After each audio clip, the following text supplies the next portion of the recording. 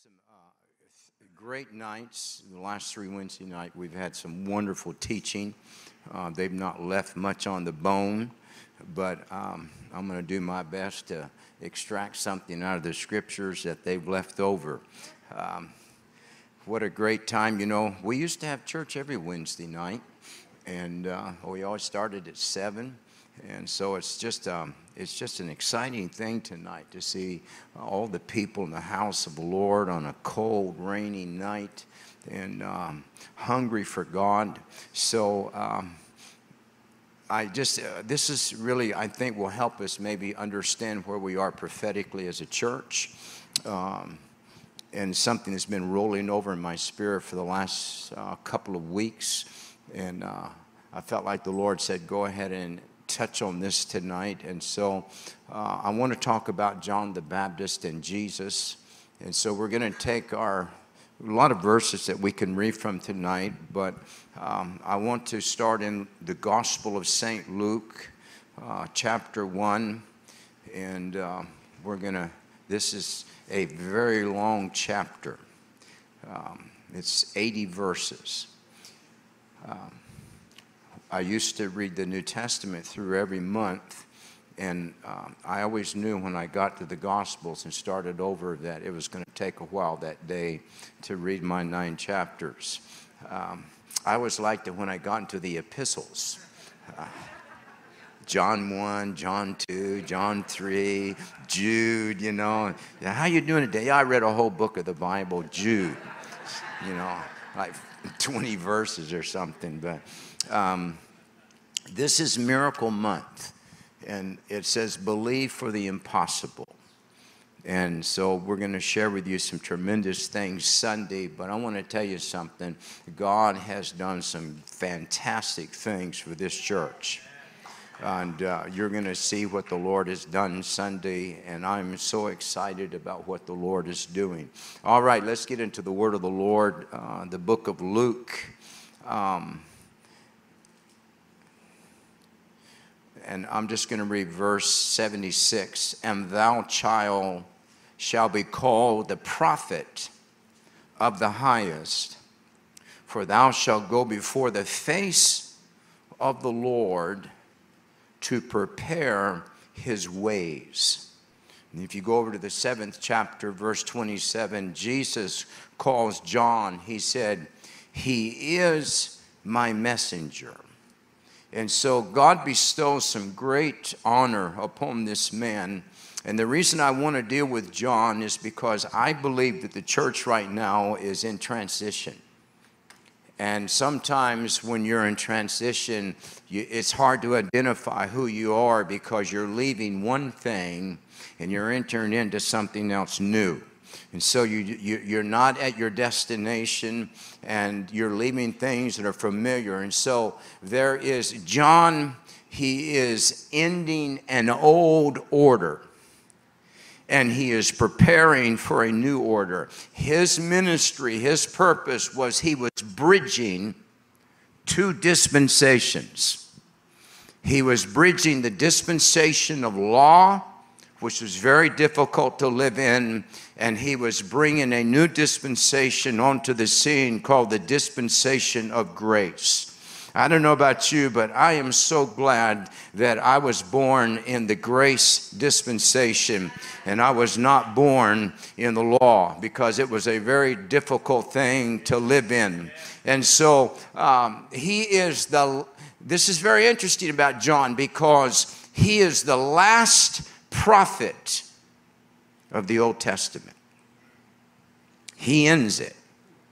And one of the issues that we have in the church realm today is we have too many people who feel like that they're under the old order. And I want you to hear me by the Spirit. There are no Old Testament prophets. Prophets are under authority. And it's under a new church order. And Old Testament prophets were a different prophet. They were a different ministry.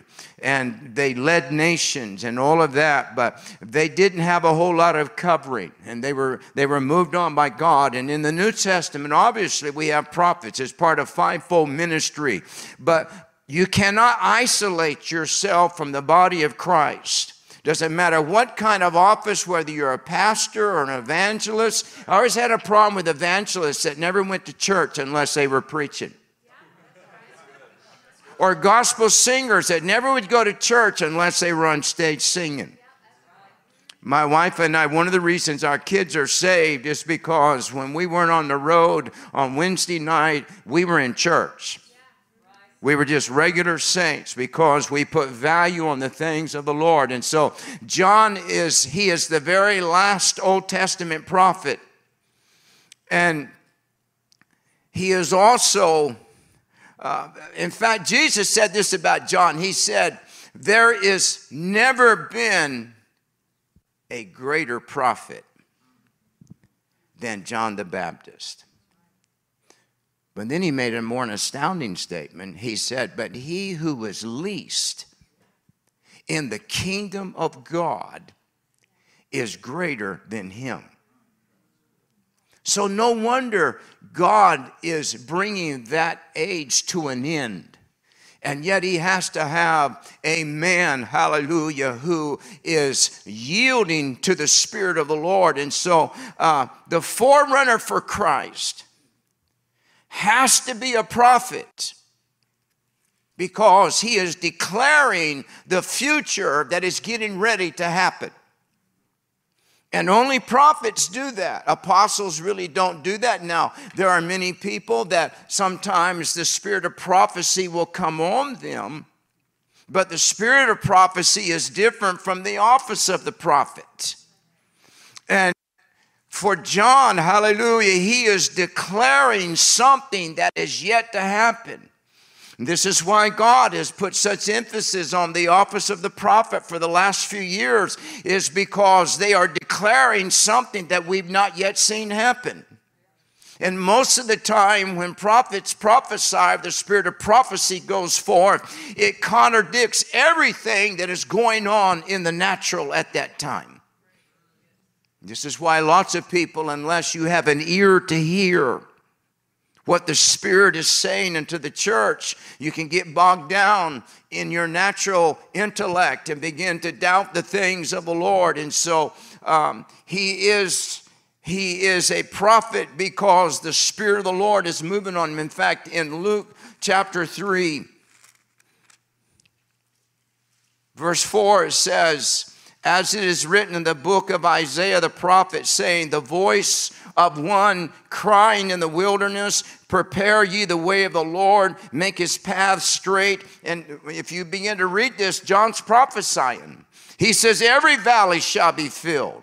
Every mountain and hill shall be brought low, and the crooked shall be made straight, and the rough ways shall be made smooth, and all flesh shall see the salvation of the Lord. And he keeps going through this chapter prophesying. He is declaring things that nobody can get their mind around. But he said, we are coming to a time when God is going to take crooked roads and make them straight. I'm telling you by the Spirit that prophetic word is still alive, because the Bible says that when God releases a word in the atmosphere, it never goes back to heaven void. And there are so many prophetic words that have been spoken over the centuries that have not yet been fulfilled, and they are circling the earth right now. Not just present prophetic words, but words that have been spoken 100 years ago, 200 years ago, over this age. And so he is preparing the way of the Lord, and so he begins to talk about these things. John, he's very interesting because he is the last prophet, but he comes from the bloodline of priests. When you read this scripture and you read the genealogy, the Bible said that both Zechariah, his daddy, and Elizabeth, his mother, came from the bloodline of Aaron. And Aaron was the initial high priest.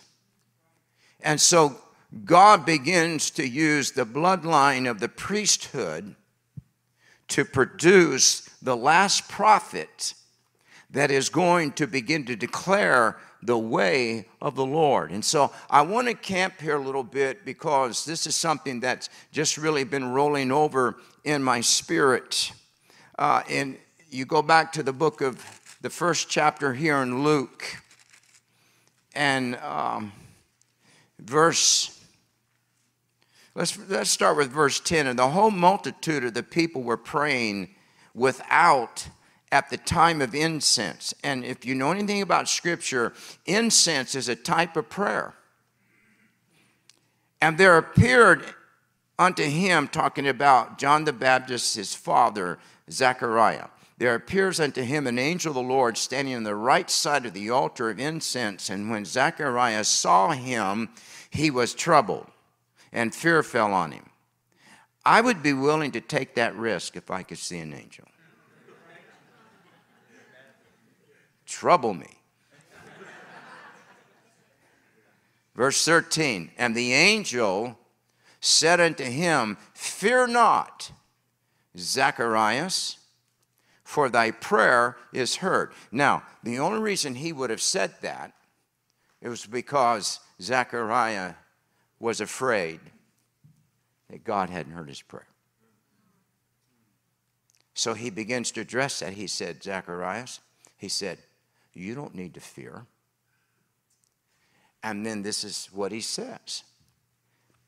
He says, for thy prayer is heard, and thy wife Elizabeth shall bear thee a son, and thou shalt call his name John. So, this bridge, this last prophet, he is birthed out of intercession. And Elizabeth and Zacharias are old. So there's no telling how many years they have been praying for God to give them a son. And it's difficult when you have long-term prayers that you pray and you've not seen God them. And the reason it's difficult is because the longer God takes, the more things die in the natural that you thought could make it happen. Because most of the time when we're asking God to do something, we already know how God should do it. How many's guilty of that? We just need God to come into agreement. Lord, I've got it all mapped out. I just need you to make it happen. And the Lord says, my ways aren't your ways. And so, you know, Zacharias, he's 30, and then he's 40, and then he's 50, and he's 60. And he's somewhere around 60 because I think it was the age of 60 that they no longer function in the priesthood. And he was one of the 24 orders that priests did in the temple. So he's 60 years old, somewhere around there. And Elizabeth, the Bible says she is old and her womb is barren. There are some prayers that you and I have prayed in great faith years ago that over time we quit praying. But it doesn't mean that God has not going to answer them. And the problem is sometimes God will wait so long that when he says he's going to do it, we doubt. And so the Lord comes to Zacharias and he says, fear not. Your wife's fixing to have a baby. And immediately, you know, he's thinking in terms of, well, I don't know about that. You know, she's old and there's no way that she can have a child. And so, you know, the angel begins to tell him some things. And Zechariah in verse 18, he says to the angel, he says, how can I know this? He said, I am an old man, and I am well stricken in years. And he said, my wife is well stricken in years. So now you have this situation where priesthood has been told by an angel that you're getting ready to release the prophetic. You're going to birth the prophetic, but it's going to come out of the impossible. And Zechariah says, I don't know how to be, because everything in the natural that it could come out of is dead. God will wait most of the time till every possibility in the natural dies before he does it. And the reason he does is because he wants the glory. Because if he would come to, if we would come to the Lord and say, I got it figured out, here's how I want you to do it, and the Lord would do it, we'd say, you know, I did that. And the Lord's going up there, what about me? You know, I was involved. So the Lord takes you out of the equation. And so it is because, see, John is birthed out of intercession. Jesus is birthed out of prophecy. Because there's too much scripture in the Old Testament that is prophesying that Jesus is going to be born. And so it's not intercession. Nobody's praying that Jesus is born. But the prophetic that has already been released thousands of years ago is now coming into a kairos moment. And so God comes down on, see, John was the last of the prophets, but Zechariah is the last of the priesthood. Because from the moment that Jesus enters into his ministry, the Bible says about Jesus, he became our high priest. And from the moment that Christ was sacrificed, from that time on, every sacrifice that was made in the temple was illegal and unnecessary, because the lamb had already been slain without sin, and once and for all his blood was shed. So you and I in this hour, I love Israel, but I'm not going back under the old law. He has fulfilled that. So God's moved on this priesthood that's coming to an end, that needs to birth the prophetic that will prepare the way for the Lord.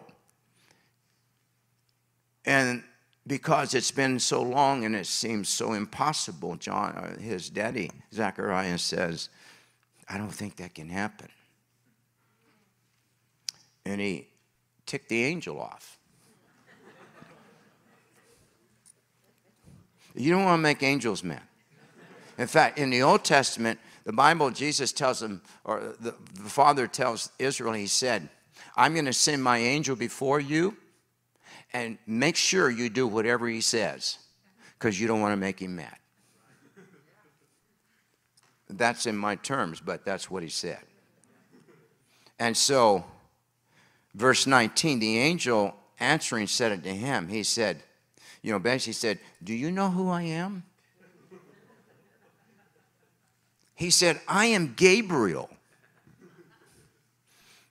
And I stand in the presence of God. Hallelujah. And he said, I have been sent to speak unto you and to give you good tidings, glad tidings. And he said, I'll tell you what, you're standing here and by your mouth you are killing what God needs to be released. So he said, behold, thou shalt be dumb and not able to speak until the day that these things shall be performed, because you believeth not my words, and they shall be fulfilled in their season. To everyone, hallelujah, who has not believed that God has released a prophetic utterance in the atmosphere, can I tell you, God is still going to perform what He has declared over this nation, over the church, hallelujah. There is a season that the Lord is going to fulfill it. And so the Lord said, I tell you what, Zechariah, He said, I'm going to make you mute because you are killing what you prayed for. In that moment, God shut the mouth of the priesthood so it wouldn't kill the fruit of the womb that held the prophet that was going to bridge two dispensations. Jesus could not come unannounced. What we're seeing in this hour is the Lord has given us sound bites that are announcing, get ready, there's something coming that is prophetic, that is dynamic, that is supernatural, that is declarative. It is the demonstration of heaven. And what the Lord is saying, is there anybody that will declare with me, God, it doesn't matter how old I am, how broke I am, how sick I am, how uncovered I am, if you said it, I believe it, that the word of God will be performed and it will not return unto Him void. There is prophetic utterance that's been released over your life. You need to get a hold of it and tell God, I'm coming into agreement with what you have said over me.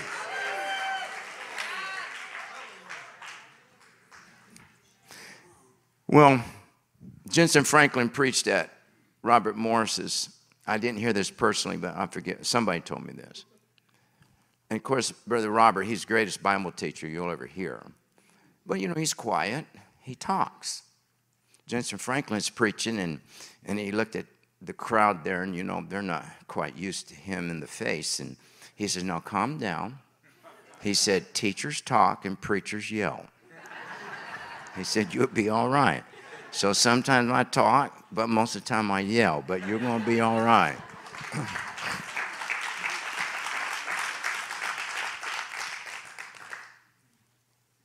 So John,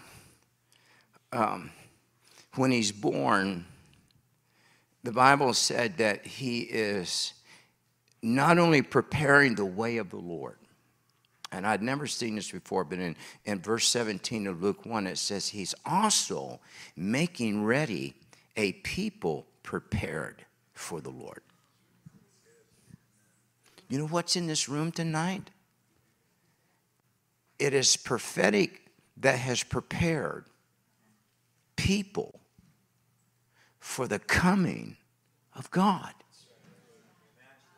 There always has to be a prophetic release before the apostolic can come onto the scene. So John comes onto the scene. And what really started this whole teaching in me was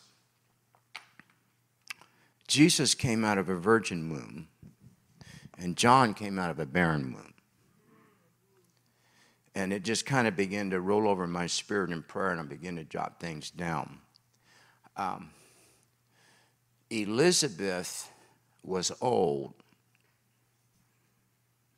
but she wasn't a virgin. She had known the pleasures of a man, but not the joy of a child. And the womb had never produced fruit. And it's difficult to pray for fruit when you look at your life and you only see barrenness. How many have understood that? You've been there. See, tonight, I look at fruit. But for so many years, I preached to barrenness. I mean, this is one of the best Sunday crowds we'd ever had right here. So God is bringing John onto the scene, but he is coming out of a completely natural union. He is born out of the flesh. He is born out of the womb that has already known flesh, but has never produced fruit. And this is why God is bringing an end to that dispensation, because the law never produced fruit. It produced failure. That's why the thousands of animals had to be killed all the time, because there was so much sin being committed in the Israelites' life because they were born out of the flesh. You say, then how could John do what he did? Because the Bible said that he was filled with the Holy Ghost when he was in his mama's womb. And I don't know when it happened, but this is when I think it happened.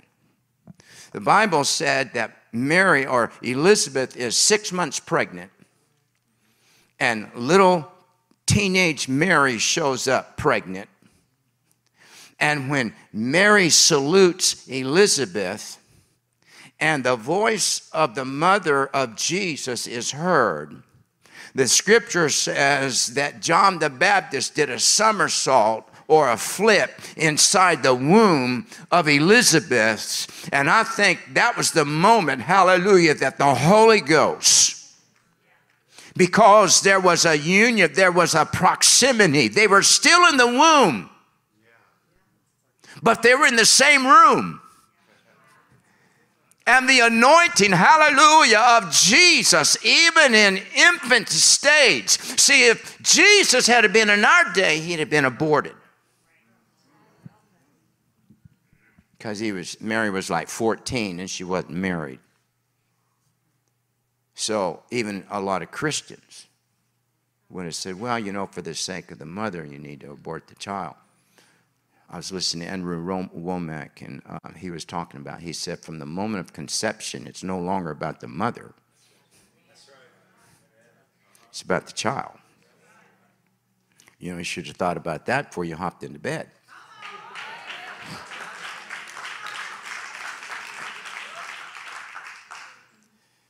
And so John he's birthed out of a barren womb. And so he's not divine. But the hand of God is on him. In fact, the scripture says this, that people, when they saw John's ministry, they wondered if he was Christ. Because there was something unusual about his ministry. No wonder Jesus said, there's never been a greater prophet than John the Baptist. One of the ways that John was making crooked paths straight and filling up the low places and bringing down the mountains was his prophetic ministry as a last prophet. And the reason he was so powerful is because Jesus said he was Elijah. Not in the physical sense, but he had the mantle of Elijah on him. He had the anointing of Elijah on him.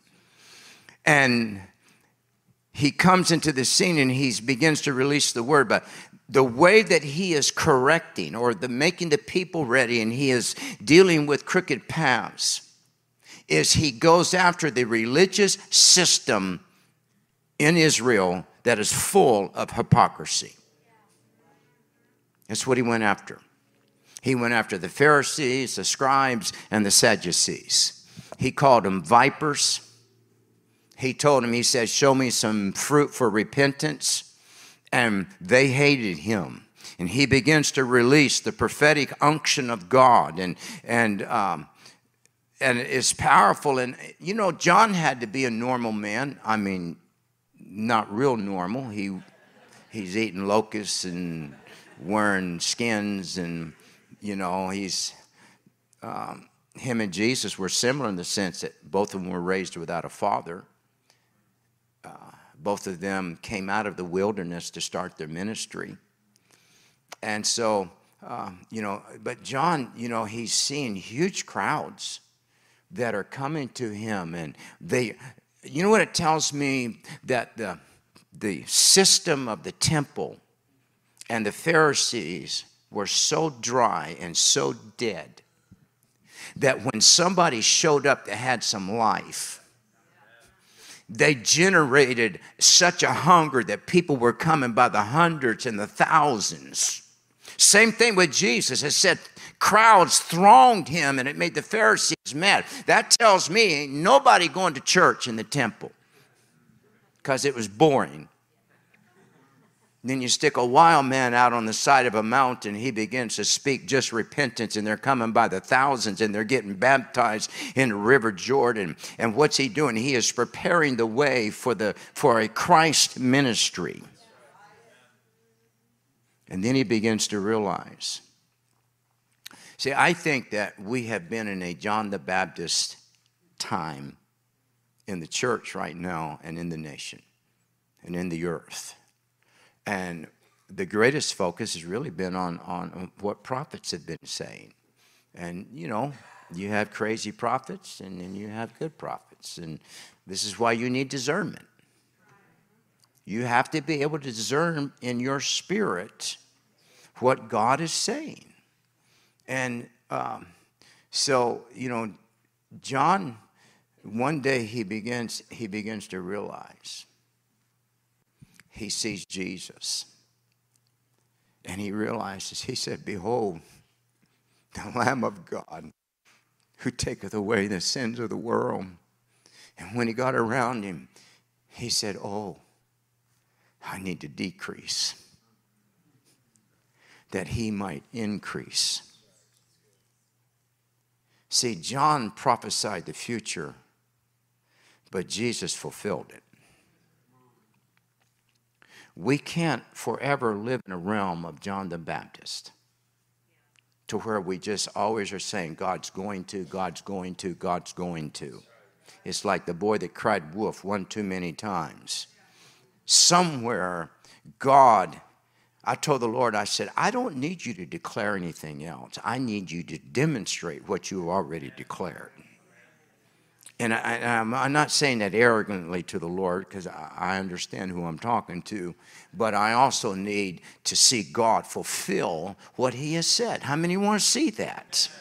Hallelujah. And it is the demonstration of the word being fulfilled that will save the sinner. And so he begins to say this. He said, I have to decrease that Christ would increase. And then, you know, his righteousness got him in trouble, and he prophesies to the wrong person and really makes them mad. He's talking about sexual immorality. And Herodias, you know, she's living with a man that shouldn't be living with, and John confronts that thing head on. And we know in the process that John's head is cut off. And just before he is going to die, he sends his disciples to Jesus, and he said, he must have had a low point. He was doubting himself. And he wondered, he said, go ask him, is he the one? Is he the one? And of course, Jesus, you know, he looked at him and he said, you go tell John that I am demonstrating what he prophesied. I'm healing the blind, I'm raising the dead, I'm healing lepers and having great meetings. And, you know, the disciples are standing there going, well, I'm sure that's not what he wants to hear. Because a John the Baptist ministry doesn't move in the miraculous. John never did one miracle. He prophesied, but he was a bridge to connect one generation with what was getting ready to come forth. So I'm going to hurry along here because we're already at 20 minutes till. When John, they go back to him, and as they're getting ready to leave Jesus, when they walked away so they couldn't hear him, he said, or he did tell him this, he said, you tell John, blessed is he who is not offended in me. You're going to have to learn, as we all do, that there are seasons in your life that you're just going to have to walk it out by faith.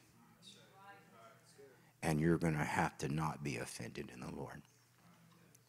Yesterday, I stood beside the bed of one of our people in our church, a younger lady. Her arm is gone from here down.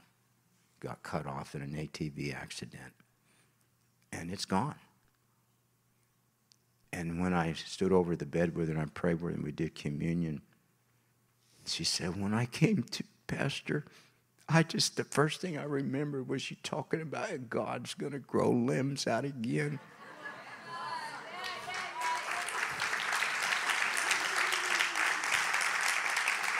And I thought, Lord, you ain't never going to have a better opportunity than right here.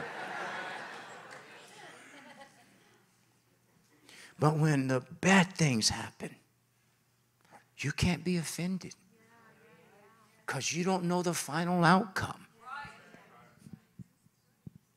Basically, he told John, you did what I birthed you to do. Die in faith. And John died. And he prepared the way for Christ. Now, Jesus, when he came into the earth, he came out, not out of a barren womb, but he came out of a virgin womb that had never known man because he could not have a natural father because what he was getting ready to do was not natural, but it was divine. The Holy Ghost was his father. The Bible said the Holy Ghost overshadowed the womb of Mary. And what's so good about this is when you read Zacharias' response, it's, I don't think this can happen. And he can't talk for 9 months until the baby's born. And then the Bible said they opened his mouth. And this time it wasn't, well, I'm not sure. The Bible said he began to praise the Lord. He had 9 months to build some praise up in him. But when the angel begins to speak to Mary and tell her that, he said, you're going to have a baby. Here's this little darling 14, 13-year-old girl. She's never been with a man. But she said, be it unto me as thy word has spoken. And in that womb, hallelujah, God gets in a virgin womb and births Christ. And when Christ comes on the scene, hallelujah, he is not coming prophesying. John has already fulfilled that. Jesus came to fulfill what had already been spoken. I truly believe this, that in 2023, we are shifting from a John the Baptist ministry to a Christ ministry, that no longer are we going to by faith say it, Lord, be it unto me. We are going to see the demonstration of the Spirit. Paul said, I don't come to you with fancy words, but I come to you in the power and in the demonstration of the Spirit. James said, show me your faith without works, and I'll show you my faith by my works. We are in a season, hallelujah, where there is a Christ anointing, that Jesus has been loosed in the atmosphere.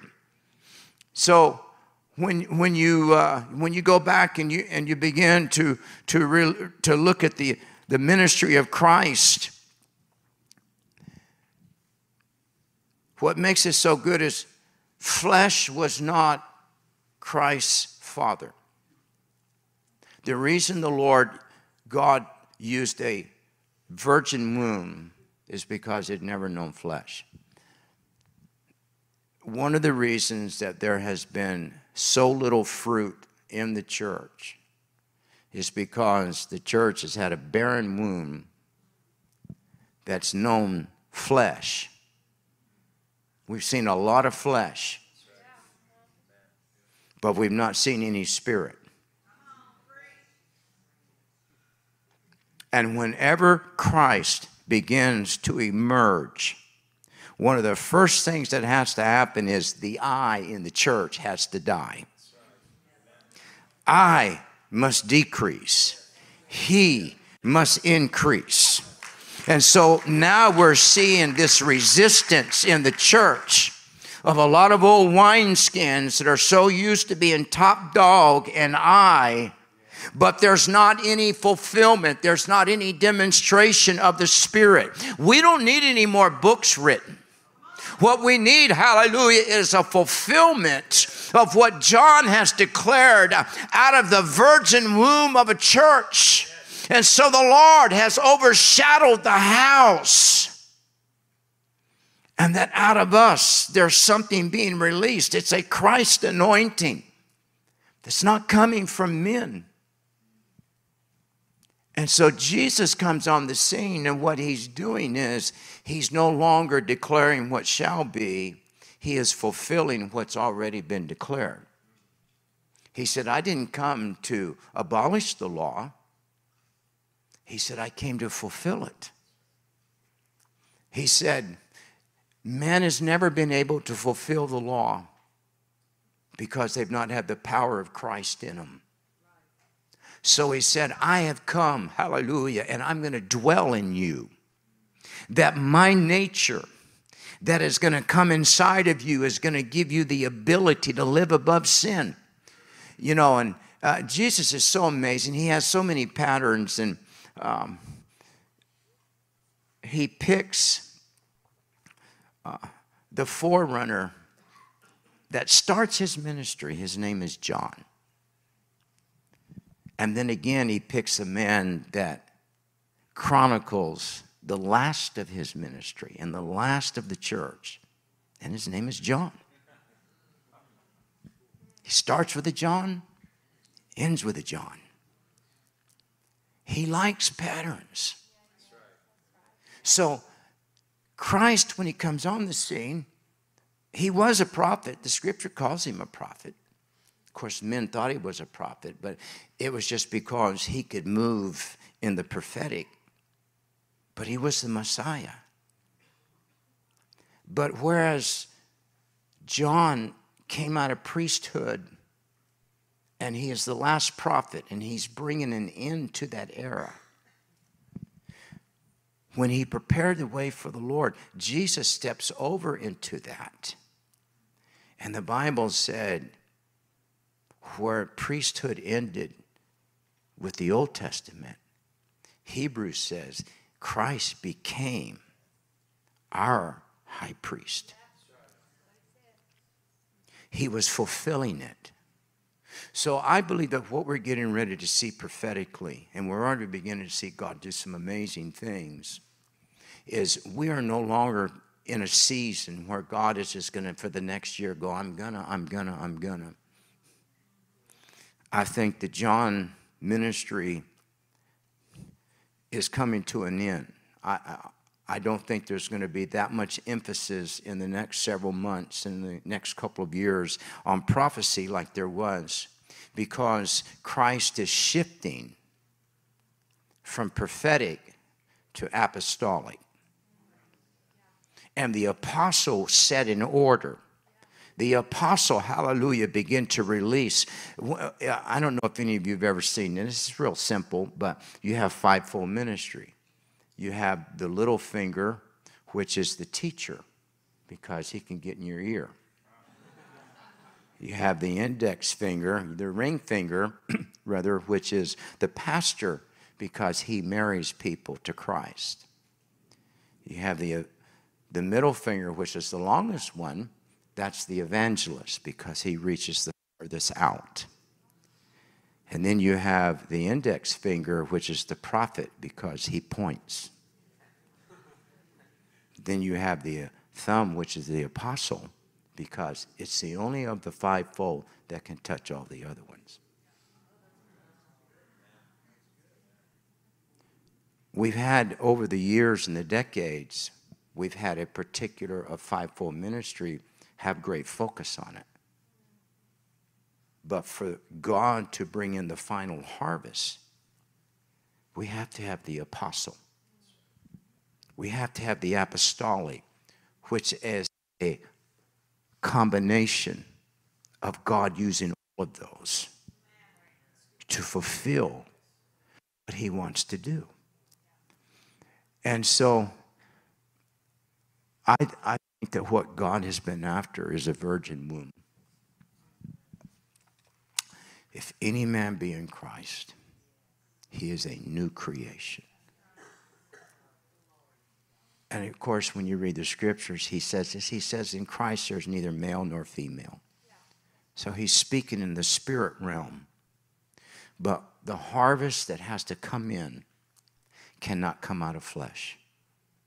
This is why John, all he could do was repentance, which was death. And he never did any miracles because he was fulfilling, he was bringing to an end something that no longer needed to function because it was giving way to something else. This is the hour that we're going to see Christ lifted up in the earth. Hallelujah. Not I, but Christ in me. Hallelujah. And that day that they took John, put his head on that block, and he knew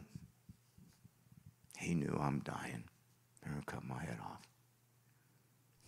I think as he knelt there and he had his head over there, he was thinking, I did what God told me to do.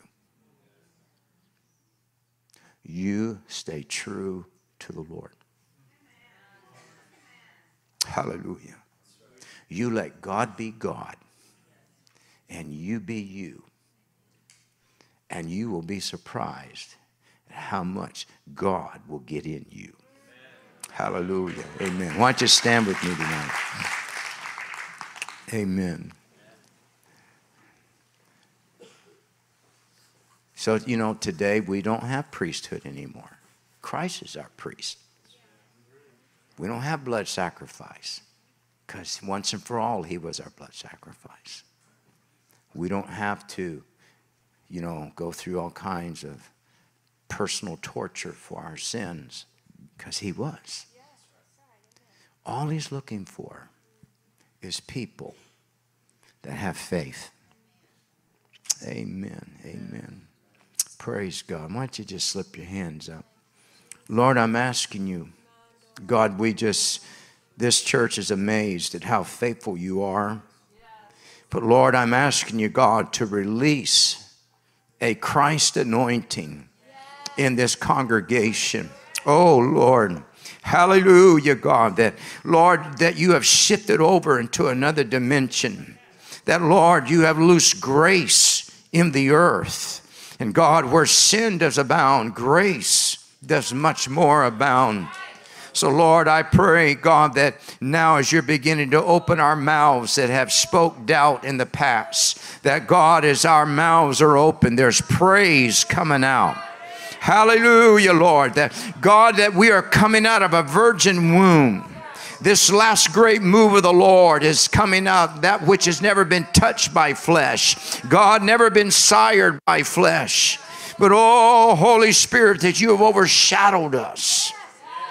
God, that we have been overshadowed by the Holy Ghost as Mary was, and God, that we are birthing the Christ in us. God, that the apostolic, Lord, I thank you that crooked paths have been made straight in the United States, and high places have been pulled down, and valleys have been filled in. And Lord, now there's just an easy, clear path for the Spirit of God to move this year. Lord, we're grateful for that. We thank you for the word of the Lord. God, give us traveling mercies as we leave tonight. Bring everybody home safe. Give thy saints much rest. We will wake up in the morning refreshed. In the name of Jesus we pray. Amen. Amen.